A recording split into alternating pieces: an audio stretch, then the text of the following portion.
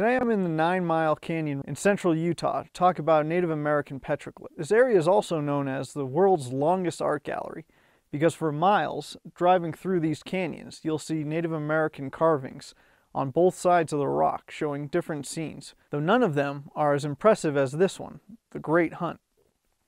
Now why the Native Americans decided this canyon to do all their drawings, I'm not sure.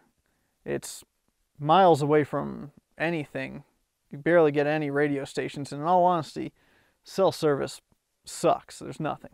But nevertheless, this is where they decided to put it. Unlike many other petroglyphs where you look at it and don't really understand what's going on, this seems pretty easy to understand what is happening in the picture. Usually we see random shapes and designs with no real underlying story or message, but this is much different.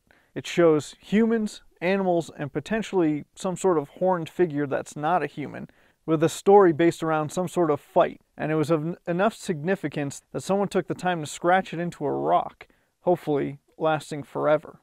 Now, according to the panel here at the site, historians believe this panel depicts a scene in late November or early December when herds of bighorn sheep meet for the fall mating season. This is the only time of year that rams, ewes, and lambs are all together in the same place. The large trapezoidal horn figure at the top of the panel is an example of a classic Fremont rock art style. Variations of this style are common in rock art of the Fremont period, which is 950 to 1200 AD. But not all humans were depicted this way, as shown by 3 of the hunters with bows and arrows. On the internet, other people have varying theories. One is that the large trapezoidal figure with the horns of power in the center can be thought of as a hunting god, or kachina, that controls or influences the movement of migration of animals. All of the animal figures are connected to one another, and eventually a path can be traced to the central figure, where they contact it at its feet and shoulder. There's 3 shield figures which don't have bows and arrows. One of them has a club or an atlatl, and in this situation, the warriors' shields may be trying to protect their hunting grounds from these newcomers that may have a new type of weapon, the bow and arrow.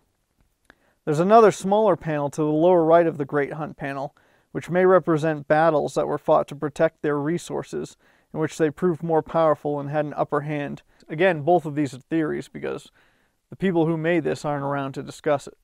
Now, if you haven't had some sort of existential crisis or are a nihilist, thinking that this life has no real meaning and after this is just the cold expanse, darkness of the void, then you may want to leave some sort of lineage or record of what you did on this earth, some sort of proof that you were here and did something.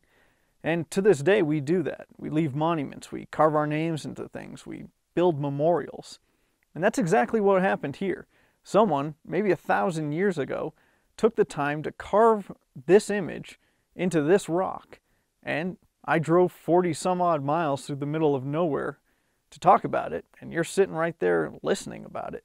So their lineage continues on. Their history, what they did, is still being talked about and is still alive in some way, shape, or form.